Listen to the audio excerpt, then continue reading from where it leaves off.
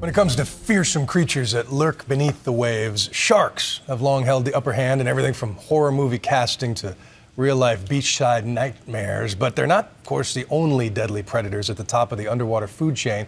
Just last week, some surfers beat a hasty retreat to dry land after having a close encounter with a pod of killer whales off of Vancouver Island.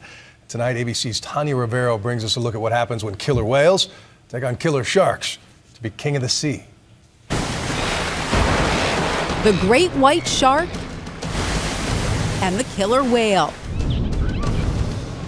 Creatures of mythic proportions, but they come with vastly different on-screen personas. The fearsome Jaws versus gentle giant Free Willy. But in reality, the killer whale is anything but gentle.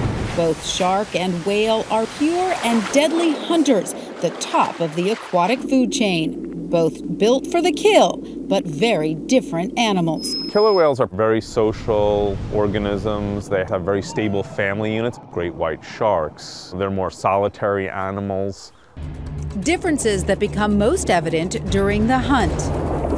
Enter the sea lion, 1,000 pounds of muscle and teeth, surprisingly ferocious and agile, not an easy target.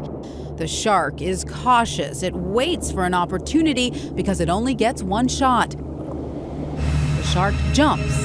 If it misses, the sea lion easily escapes. They'll look for animals in shallower waters or more vulnerable situations. It's often by surprise attack.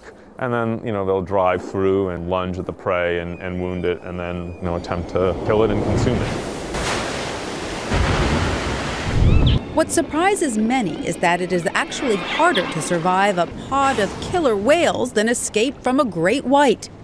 These killer whales have spotted their prey on a block of ice. With chilling precision, they line up and strike, using their tails to create a wave. It's too small, and the sea lion is able to cling to the ice, but the pod is patient and determined.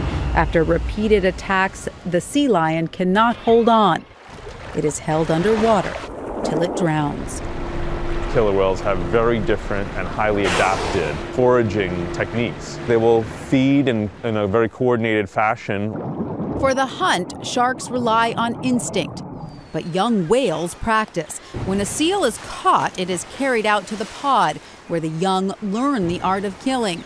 And for the killer whale, it is an art that is constantly evolving. They adapt to certain conditions and then proliferate those behaviors through time and then pass them on. It's like cultural transmission. It's learned behavior that they're passing on from generation to generation. At 30 feet long, weighing 20,000 pounds, it is an eating machine, sometimes even consuming other whales. We've seen killer whales attack all sorts of other baleen whales. It's just part of their prey.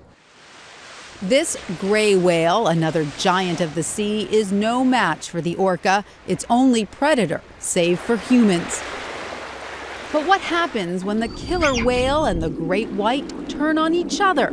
These ancient enemies sometimes go after the same prey, hunting sea lions head to head. With blood in the water, this shark is bold, but then the whale strikes its competition. They're striking animals. How fast they can move when they actually make the determination to attack their prey is remarkable. The shark is stunned, then held upside down till he suffocates. The victors feast. In the end, this collision of killers is no contest. With its massive strength and adaptive intelligence, the orca has no equal at sea. I'm Tanya Rivero for Nightline in New York. And the next episode of Built for the Kill airs Monday, March 4th on Nat Geo Wild.